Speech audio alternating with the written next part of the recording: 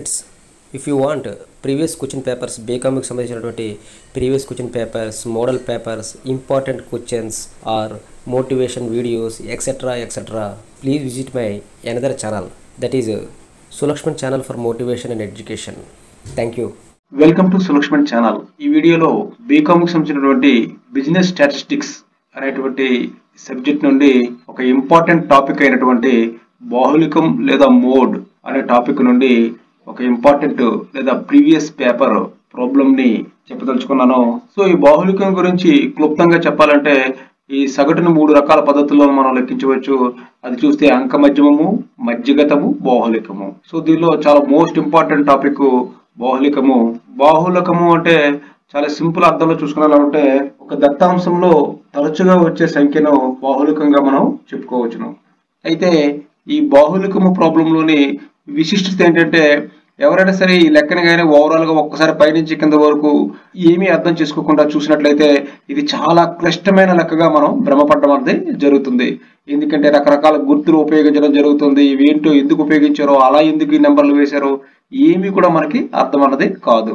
కానీ ఒక్కసారి కానీ ఈ యొక్క ఎక్స్ప్లెనేషన్ తెలుసుకుంటే, ఏ విధంగా అలాగ వచ్చిందని తెలుసుకుంటే ఓవరాల్ గా బిజినెస్ స్టాటిస్టిక్స్ అన్ని ప్రాబ్లమ్స్ లోకెల్లా ఇది చాలా చాలా ఈజీ ప్రాబ్లం గా మనం చెప్పుకోవచ్చును. కాబట్టి ఎట్టి పరిస్థితుల్లో కూడా మీరు ఈ ప్రాబ్లమ్ని లేదా ఈ వీడియోని చూడకుండా మీరు స్కిప్ చేసుకోకండి. ఎందుకంటే బాహుళికం అనేది ఎగ్జామినేషన్ లో ఖచ్చితంగా రావడానికి ఆస్కారం ఉంది. మీరు చాలా హ్యాపీగా సింపుల్ గా మనం చేసేయచ్చు లెక్కనే. కాకపోతే ఈ సూత్రాన్ని మాత్రం 1-2 సార్లు గుర్తుపెట్టుకుంటే సరిపోద్ది. ప్రాబ్లం చూసుకునేలా ఉంటే ఈ క్రింది ఇచ్చిన దత్తాంశం నుండి బాహుళికాన్ని కనుగొనండి అని చెప్పి ప్రాబ్లం ఇవ్వడం జరిగింది. తరగతి అంతరము, పౌనపుణ్యము అని చెప్పి 2 కాలమ్స్ ఇవ్వడం జరిగింది. తరగతి అంతరము 0 to 5, పౌనపుణ్యము 6, 5 to 10, 10, 10 to 15, 12, 15 to 20, 14, 20 to 25, 18, 25 to 30, 20, 30 to 35, 26, 35 to 40, 15, 40 to 45, 12, 45 to 50, 8. So ఈ విధంగా ప్రాబ్లం ఇవ్వడం జరిగింది. ముందే చెప్పుకున్నట్లు ఇది చాలా ఈజియెస్ట్ ప్రాబ్లం గా మనం చెప్పడంలో ఎలాంటి సందేహం కూడా లేదు. సో ఇలా ఇచ్చినప్పుడు మనం ఏం చేయాలి అంటే, ఏదైతే ఎక్కువ సార్లు వస్తుందో దాన్ని ఆధారంగా చేసుకుని బాహుళికం చేయాలన్నారు. కాబట్టి ఇలా ఇచ్చినప్పుడు ఏం చేయాలి అని ఆలోచించినట్లయితే ఒకసారి మనము ఈ యొక్క పట్టిక అనేది వేసుకోవాలి. సో పట్టిక వేసుకున్న తర్వాత ఈ తరగతి అంతరము, పౌనపుణ్యము అని వేసుకున్న తర్వాత సేమ్ యాజ్ ఇట్ ఈజ్ గా ఏదైతే ప్రాబ్లంలో ఇచ్చారో అదే వేసుకుంటాము. ఈ పౌనపుణ్యానికి రకరకాలుగా మనం విభజించాల్సిన అవసరం ఉంటుంది. కాబట్టి పౌనపుణ్యం 1, 2, 3, 4, 5, 6 అని చెప్పి మనం వేసుకోవాలి. సో వేసుకున్న తర్వాత అవి ఏం చేయాలి ఏంటి అన్నది నేను చెప్పడం జరుగుతుంది. చాలా ఈజీ, ఎవరు కూడా స్కిప్ చేయకండి. చాలా చాలా ఈజీ ప్రాబ్లం గా మనం చెప్పుకోవచ్చును. సో ఇది ప్రాబ్లంలో ఇవ్వడం జరిగింది 0 to 5, 6, 5 to 10, 10 అలాగని చెప్పి ప్రాబ్లంలో ఇవ్వడం జరిగింది. అదే సేమ్ మనం వేసాం. అయితే ప్రాబ్లం ఈ విధంగా ఉంటే మనం ఏం చేయాలి అంటే, మొట్టమొదటి ఏం చేయాలంటే రెండే అంశాలను కలుపుకుంటూ మనం వెళ్ళాలి.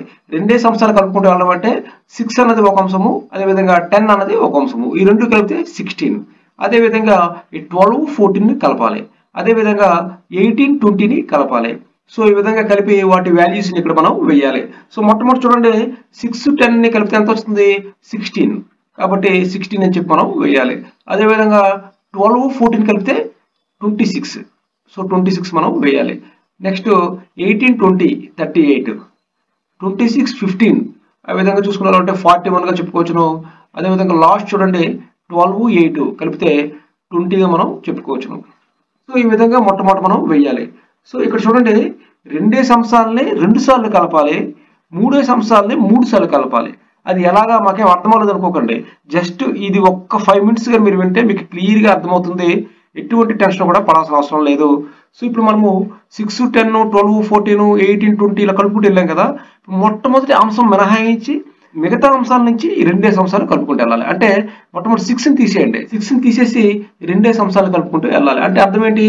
10, 12 కలపాలి, 14, 18 కలపాలి, 20, 26 కలపాలి, 15, 12 కలపాలి. నెక్స్ట్ 8కి ఇంకేమీ లేదు కాబట్టి దాన్ని అలా ఉంచేస్తాం. సో ఈ విధంగా మళ్ళీ 2 అంశాలను మనం కలుపుకుంటూ వెళ్ళాలి. సో మొట్టమొదట చూసుకునే ఉంటే 10, 12 చూస్తే 22. అదేవిధంగా 14, 18 చూసుకునేలా ఉంటే 32. సో అదేవిధంగా 20 + 26 46, 15 + 12 27. సో ఈ విధంగా మనం చేయాల్సిన అవసరం అయితే ఉంది. సో ఇప్పటికే మీకు అర్థమై ఉంటుంది, చాలా ఈజీ అనమాట. ఎందుకంటే 2 సంవత్సరాల చొప్పున 2 సార్లు వేయాలి, 3 సంవత్సరాల చొప్పున 3 సార్లు వేయాలి. సో 2 సంవత్సరాలు కలుపుకుంటూ ఇప్పుడు మనం 2 సార్లు వేస్తాం కాబట్టి నెక్స్ట్ మనం 3 సంవత్సరాలని కలపాలి. 3 సంవత్సరాలు కలపాలంటే ఇప్పటికే మీకు అర్థమై ఉంటుంది, 6, 10, 12 కలపాలి, 14, 18, 20 కలపాలి, 26, 15, 12 కలపాలి. సో ఆ విధంగా కలిపిన వచ్చిన వాల్యూస్ని మనం అక్కడ వేయాలి. సో ఆ విధంగా చూసినట్లయితే 6, 10, 12 కలిపినట్లయితే 28 వస్తుంది, 28 వేయాలి. అదేవిధంగా 14, 18, 20 ఇది కలిపినట్లయితే 52 వస్తుంది. నెక్స్ట్ 26, 15, 12 ఈ 3 కలిపినట్లయితే 53 రావడం అనేది జరిగింది. సో ఈ విధంగా మనం 3 సంవత్సరాలని కలపాలి. నెక్స్ట్ కూడా 3 సంవత్సరాలనే కలపాలి, కాకపోతే మొట్టమొదటి దాన్ని మనం మినహాయించుకోవాలి. మొట్టమొదటిదాన్ని మినహాయించుకోవడం అంటే 6ని మినహాయించేయాలి. మినహాయించేసి 10, 12, 14, 18, 20, 26, 15, 12, 8. సో ఈ విధంగా కలుపుకుంటూ ఆ వచ్చిన వాల్యూస్ని అక్కడ వేయాలి. సో 10, 12, 14 కలిపితే 36 వస్తుంది. అదేవిధంగా 18, 20, 26 కలిపితే 64 రావడం జరిగింది. అదేవిధంగా 15, 12, 27, 27 ప్లస్ 8, 35. సో ఆ విధంగా మనం 35 రావడం అనేది జరిగింది. సో ఇందాక 2 సంవత్సరాలు 2 సార్లు వేసాము. మొట్టమొదటిది 6, 10, 12, 14 అలా వేయడం జరిగింది. నెక్స్ట్ 10, 12, 14, 18 అని వేయడం జరిగింది. ఇప్పుడు 3 సంవత్సరాలు 3 సార్లు వేయాలి. అంటే ఏం చేసాము, 6, 10, 12, 14, 18, 20 ఆ విధంగా కలుపుకుంటూ మొట్టమొదటిసారి వెళ్ళాము. నెక్స్ట్ 6ని మినహాయించాము. మినహాయించేసి 10, 12, 14, 18, 20, 26 ఈ విధంగా మనం కలుపుకుంటూ వచ్చాము. ఇక లాస్ట్ ఏంటంటే ఈ 3 సంవత్సరాలని 6ని 10ని ఈ రెండింటిని మినహాయించి రిమైనింగ్ని 3 సంవత్సరాలు మనం కలుపుకుంటూ వెళ్ళాలి. సో ఆ విధంగా చూసినట్లయితే 12, 14, 18 ఈ 3 అంశాలని కలపాలి. అంటే 12 ప్లస్ 14 ప్లస్ 18. సో ఆ విధంగా కలిపితే 44 రావడం జరిగింది. మళ్ళీ నెక్స్ట్ చూసుకున్నా ఉంటే 20, 26, 15, 61 రావడం జరిగింది. సో నెక్స్ట్ మళ్ళీ చూసుకున్నా ఉంటే 12, 8 ఉంది. అక్కడ 3 అంశం లేదు కాబట్టి మనం ఇంకా కలపం. సో ఇది ఎప్పుడైతే మీకు అర్థమైందో ఈ విధంగా వేయడము, ఎవరైతే ఇప్పుడు మొత్తం విన్నారో వాళ్ళకి క్లియర్గా అర్థమై ఉంటుంది, చాలా ఈజీ అని చెప్పి అర్థమై ఉంటుంది. సో మొట్టమొదటి మనం ఏం చేసామంటే 2 సంవత్సరాలకి 2 సార్లు కలిపాము, 3 సంవత్సరాలని 3 సార్లు కలిపాము. సో ఇప్పుడు మనం ఏం చేయాలి అని ఆలోచించినట్లయితే దీనిలోని హైయెస్ట్ నెంబర్స్ని మనం మార్క్ చేయాలి. హైయెస్ట్ నెంబర్స్ మార్క్ చేస్తే మనకి ఈ పట్టిక అనేది అయిపోయినట్లే. మొట్టమొదటి పౌన పుణ్యం నుంచి ఇది స్టార్ట్ చేయాలి. ఇక్కడ చూడండి హైయెస్ట్ నెంబర్ ఏది, 6, 10, 12, 14, 18, 20, 26, 15, 12, 8. హైయెస్ట్ నెంబర్ 26 కాబట్టి దాన్ని మనం రౌండప్ చేసుకోవాలి. నెక్స్ట్ హైయెస్ట్ చూడండి 16, 26, 38, 41, 20. సో మనము 41ని రౌండప్ చేసుకోవాలి. నెక్స్ట్ మరి చూసుకున్నా ఉంటే 22, 32, 46, 27. 46ని రౌండప్ చేసుకోవాలి. నెక్స్ట్ 28, 52, 53. 53ని రౌండప్ చేసుకోవాలి. నెక్స్ట్ 36, 64, 35. 64ని రౌండప్ చేసుకోవాలి. నెక్స్ట్ మళ్ళీ 61ని మనం రౌండప్ అనేది చేసుకోవాలి. చేసుకున్న తర్వాత విశ్లేషణాత్మక పట్టిక అని చెప్పి ఇంకోటి మనం వేయాలి. సో ఇక్కడ ఏం చేయాలంటే మార్కులు 1, 2, 3, 4, 5, 6 వేసాం కదండి, ఆ విధంగా వేసుకొని మొత్తం మనం వేయాలి. అంటే ఇక్కడ ఏదైతే హైయెస్ట్ నెంబర్స్ వచ్చాయో ఆ నెంబర్ని ఇక్కడ టిక్ పెట్టుకోవాలి. ఏదైతే రైట్ అయినా గుర్తు ఏదో ఒక విధంగా మనము గుర్తు అనేది పెట్టుకోవాలి. సో ఆ విధంగా చూసినట్లయితే మొట్టమొదటి ఇక్కడ చూడండి పౌన పుణ్యంలో మనము ఏంటి రౌండప్ చేసుకున్నాం, మనం 26 రౌండప్ చేసుకున్నాం. సో ఈ 26 అనేది దేనికి ప్రాతినిధ్యం వహిస్తుంది అని చూసుకునేలా ఉంటే 30, 35 దీనికి ప్రాతినిధ్యం వహిస్తుంది ఈ యొక్క 26 అనేది. కాబట్టి మనం ఏం చేయాలంటే ఈ 30, 35కి టిక్ మార్క్ లేదా గుర్తు అనేది పెట్టుకోవాలి. సో ఈ రెండో కాలం చూసుకునేలా ఉంటే 16, 26, 38, 41, 20 దీనిలో మనము హైయెస్ట్ నెంబర్ కింద 41ని మనం రౌండప్ చేయడం అనేది జరిగింది. సో ఈ 41 ఎలాగ వచ్చిందని చూసుకునేలా ఉంటే 26 ప్లస్ 15 41గా రావడం అనేది జరిగింది. కాబట్టి ఈ 26 మరియు ఈ 15 దేనికి ప్రాతినిధ్యం వహిస్తామని చూసుకునేలా ఉంటే 30, 35కి 35, 40కి ప్రాతినిధ్యం వహిస్తున్నాయి. కాబట్టి అక్కడ రెండో కాలంలో ఈ రెండింటికి కూడా మనం టిక్ మార్క్ అనేది పెట్టుకోవాలి. 30, 35కి ఒక టిక్ మార్కు, 35 to 40కి ఇంకొక టిక్ మార్క్ మనం పెట్టుకోవాలి. సో నెక్స్ట్ మళ్ళీ చూసుకున్నాలంటే మూడవది ఇక్కడ కూడా మనం 2 సంవత్సరాల కలయిక అనేది జరిగింది.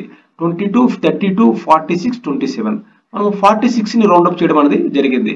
సో ఈ 46 ఏ విధంగా వచ్చింది, 20 ప్లస్ 26. కాబట్టి ఈ 46 రావడానికి కారణమైనటువంటి ఈ 20, 26 దేనికి ప్రాతినిధ్యం వహిస్తున్నాయి అని మనం ఆలోచించుకోవాలి. కాబట్టి 20 అనేది 25 to 30కి, 26 అనేది 32-35కి ప్రాతినిధ్యం వహిస్తున్నాయి. కాబట్టి ఈ రెండింటికి మనం టిక్ మార్క్ అనేది పెట్టాలి. 25-30కి అదేవిధంగా 30-35కి ఒక టిక్ మార్క్ అనేది పెట్టాలి కాలం నెంబర్ 3లో. నెక్స్ట్ మళ్ళీ 4th గురించి చూసుకునేలా ఉంటే ఇక్కడ 3 అంశాల కలియికని మనం టోటల్ చేయడం అనేది జరిగింది. సో ఆ విధంగా మనం చూసుకునేలా ఉంటే 28, 52, 53 రావడం అనేది జరిగింది. సో దీన్ని హైయెస్ట్ కింద మనము 53ని రౌండప్ చేయడం అనేది జరిగింది. సో ఈ 53 ఎలాగొచ్చిందని ఆలోచించినట్లయితే ఈ 26, 15, 12 ఈ 3 అంశాల కలియికే ఈ యొక్క 53గా మనం చెప్పుకోవచ్చును. కాబట్టి ఈ 3 అంశాలు దేనికి ప్రాతినిధ్యం వహిస్తున్నాయి అని చూసినట్లయితే 26 30-35కి, 15 35-40కి, 12 40-45కి ప్రాతినిధ్యం వహించడం అనేది జరుగుతుంది. కాబట్టి వీటికి మనం టిక్ మార్క్ అనేది పెట్టుకోవాలి. 30-35, 35-40, 40-45కి మనం టిక్ మార్క్స్ అనేవి పెట్టుకోవాలి. మళ్ళీ నెక్స్ట్ 5th కాలం మనం చూసుకునేలా ఉంటే ఇది కూడా 3 అంశాల కలియిక మనం చెప్పుకోవచ్చును. 36, 64, 35 రావడం జరిగింది. దీనిలో హైయెస్ట్ టోటల్ 64 కాబట్టి మనం 64ని రౌండప్ చేయడం అనేది జరిగింది. సో ఇది దేనికి ప్రాతినిధ్యం వహిస్తుంది అని ఆలోచించినట్లయితే ఈ 64 అనేది 18+20+26 యొక్క కలియికగా మనం చెప్పుకోవచ్చును. కాబట్టి ఈ 18 20-25కి ప్రాతినిధ్యం వహిస్తుంది, 20 25-30కి ప్రాతినిధ్యం వహిస్తుంది, 26 30-35కి ప్రాతినిధ్యం వహిస్తుంది. కాబట్టి ఈ మూడిట్ల దగ్గర మనం టిక్ మార్క్ అనేది పెట్టాలి. 20-25, 25-30, 30-35. సో ఆ విధంగా టిక్ మార్క్ అనేది పెట్టడం అనేది జరిగింది. ఇక లాస్ట్ చూడండి, ఇది కూడా 3 అంశాల కలియిక 44, 61 రావడం జరిగింది. సో ఈ 61 ఏ విధంగా వచ్చిందని మనం చూసుకునేలా ఉంటే ఈ 20+26+15గా మనం చెప్పుకోవచ్చును. కాబట్టి ఈ యొక్క 20 అనేది 25-30కి, 26 అనేది 30-35కి, 15 అనేది 35-40కి ప్రాతినిధ్యం వహించడం జరిగింది. కాబట్టి ఈ మూడింటి దగ్గర మనం టిక్ పెట్టుకోవాలి. 25-30, 30-35, 35-40. సో ఈ విధంగా మనం టిక్ మార్క్ అనేది పెట్టుకున్నాం. కాబట్టి లాస్ట్ నా మొత్తం కాలము లేదా టోటల్ కాలం అంటే చాలా చాలా మోస్ట్ ఇంపార్టెంట్ థింగ్ గా మనం చెప్పుకోవచ్చును. సో ఈ టోటల్ కాలం కోసమే ఇంతవరకు మనం చేసాము. అక్కడ మనము వర్గీకృత పట్టిక వేసుకున్నా, ఇక్కడ విశ్లేషణ పట్టిక వేసుకున్నా, ఇదంతా కూడా ఈ టోటల్ కాలం కోసమే. ఏదైతే ఎక్కువ టోటల్ వస్తుందో అదే ఈ యొక్క బాహుళికపు తరగతిగా మనం చెప్పుకోవచ్చును. సో ఆ విధంగా చూసినట్లయితే 20-25 టోటల్ 1గా చెప్పుకోవచ్చును, 25-30 టోటల్ 3గా చెప్పుకోవచ్చును, 30-35 టోటల్ 6గా చెప్పుకోవచ్చును, 35-40 టోటల్ 3గా చెప్పుకోవచ్చును, 40-45 టోటల్ 1గా మనం చెప్పుకోవచ్చును. సో దీనిలో హైయెస్ట్ టోటల్ ఏది అని చూసుకునేలా ఉంటే 6 హైయెస్ట్ టోటల్గా మనం చెప్పుకోవచ్చును. కాబట్టి క్లియర్గా బాహుళికపు తరగతి 30-35గా మనం చెప్పవచ్చును. ఇక్కడ 30-35 తరగతి 6 సార్లు వచ్చిందని మనందరికీ తెలుసు. కాబట్టి ఈ బాహుళికపు తరగతి 30-35గా మనం చెప్పుకోవచ్చును. సో ఇప్పుడు మనము బాహుళికం సూత్రం గురించి తెలుసుకుందాం. ఆ సూత్రంలో ప్రతి అంశం గురించి కూడా మనము విపులంగా తెలుసుకుందాం. సో ఆ విధంగా బాహుళిక సూత్రం చూసుకునేలా ఉంటే Z ని బాహుళికంగా చెప్తాము. బాహుళికము = L + F1 - F0 / 2F1 - F0 - F2 × I. So ఈ విధంగా బాహుళిక సూత్రం గురించి చెప్పుకోవచ్చును. అయితే ఇది ఒకటికి 2 సార్లు మనం చూసుకుంటే చాలు. ఎందుకంటే లెక్కంతా ఈజీగా ఉంది. కేవలం ఈ సూత్రం తెలుసుకుంటే మనకి లెక్క వచ్చేస్తుంది. కాబట్టి ఒకటికి 2 సార్లు సూత్రం తెలుసుకుంటే సరిపోతుంది. దీనిలో F1 ఏంటి, F0 ఏంటి, F2 ఏంటి, L అంటే ఏంటి, ఇవేమి మీకు కన్ఫ్యూజ్ అక్కర్లేదు. ఇవన్నీ కూడా నేను విపులంగా చెప్పడం అనేది జరుగుతుంది. సో మొట్టమొదటిసారి చూడండి, ఈ L = బాహుళికపు తరగతి దిగువ అవధి. అంటే మనం 30-35 తీసుకున్నాం కదా, దానిలో దిగువ అవధి ఏంటి 30. కాబట్టి L = 30. Next F0, F1, F2 వీటి గురించి మనం విపులంగా తెలుసుకోవాలంటే మొట్టమొదటి F0 గురించి ఒకసారి మనం తెలుసుకుందాం. సో F0 గురించి చూసుకునేలా ఉంటే బాహుళికపు తరగతికి ముందున్న పౌనఃపున్యము. సో ఒకసారి పట్టిక చూడండి, బాహుళికపు తరగతి తాలూకా పౌనఃపున్యం కాకుండా దానికన్నా ముందున్నది అంటే ప్రీవియస్ పౌనఃపున్యం అనమాట. సో ఆ విధంగా చూసుకునేలా ఉంటే 20గా మనం చెప్పుకోవచ్చును. నెక్స్ట్ మళ్ళీ ఈ F1 అంటే ఏంటి అని మనం చూసుకునేలా ఉంటే బాహుళికపు తరగతి పౌనఃపున్యము. సో ఒకసారి పట్టిక చూసినట్లయితే బాహుళికపు తరగతి పౌనఃపున్యము 26గా మనం చెప్పుకోవచ్చును. సో నెక్స్ట్ మళ్ళీ F2 గాని చూసుకునేలా ఉంటే బాహుళికపు తరగతికి తర్వాత ఉన్న పౌనఃపున్యము. సో పట్టికలో ఒకసారి మనం చూసుకునేలా ఉంటే బాహుళికపు తరగతికి తర్వాత ఉన్న పౌనఃపున్యము 15గా మనం చెప్పుకోవచ్చును. సో లాస్ట్ అంశము I అంటే ఏంటో ఒకసారి మనం చూసుకునేలా ఉంటే తరగతి అంతరము. అంటే 20-25, 25-30, 30-35 ఈ తరగతి అంతరము 5గా మనం చెప్పుకోవచ్చును. సో ఇప్పుడు మనకి ఈ యొక్క L value, F0 value, F1 value, F2 value, I value మొత్తం అన్ని కూడా మనకి రావడం అనేది జరిగింది.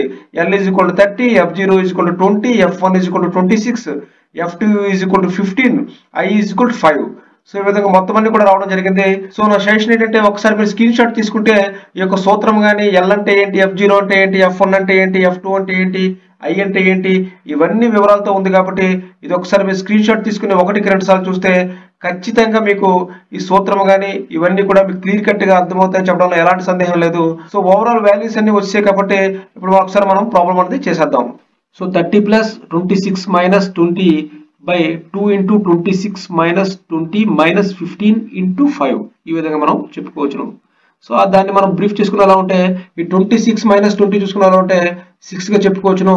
2 into 26 52 గా మనం చెప్పుకోవచ్చును. కాబట్టి 30 plus 6 by 52 minus ఈ 20 15 కలిపితే 35 into 5. సో దీన్ని మళ్ళీ మనం మినిమైజ్ చేసుకుంటే ఈ యొక్క 30 plus 6 by 52 లోంచి 35 తీసేస్తే 17 into 5 గా మనం చెప్పుకోవచ్చును. సో 6 into 5 30 గా మనం చెప్పుకోవచ్చును. సో 30 ప్లస్ 30 by 17 చూసుకున్నా ఉంటే 17 1 + 17 ఆ విధంగా చూసుకున్నట్టు 1.76 రావడం జరిగింది. కాబట్టి బాహుళికం మనకి క్లియర్ గా అర్థమవుతుంది. 31.76 గా మనము ఈ యొక్క బాహుళికాన్ని మనం చెప్పుకోవచ్చును. 31.76. కాబట్టి ఎప్పుడైతే మనకి ఈ యొక్క F2, F1, F0 ఈ యొక్క L అన్ని వాల్యూస్ మనకి తెలిసిపోతాయో ఈ ప్రాబ్లమ్ ని చాలా ఈజీగా చేసేయచ్చు. ఎగ్జామినేషన్స్ లో ఖచ్చితంగా వచ్చే లెక్క కాబట్టి ఎవరు కూడా అశ్రద్ధ చేసుకోకుండా 1-2 సార్లు ఈ వీడియోని వాచ్ చేస్తే ఖచ్చితంగా మీరు ఎగ్జామినేషన్స్ లో బెస్ట్ అటెంప్ట్ ఇవ్వగలరని చెప్పి నా యొక్క నమ్మకము. ఇంకొక ముఖ్యమైన వీడియోతో మళ్ళీ మీ ముందుకు వస్తాను. Thank you very much.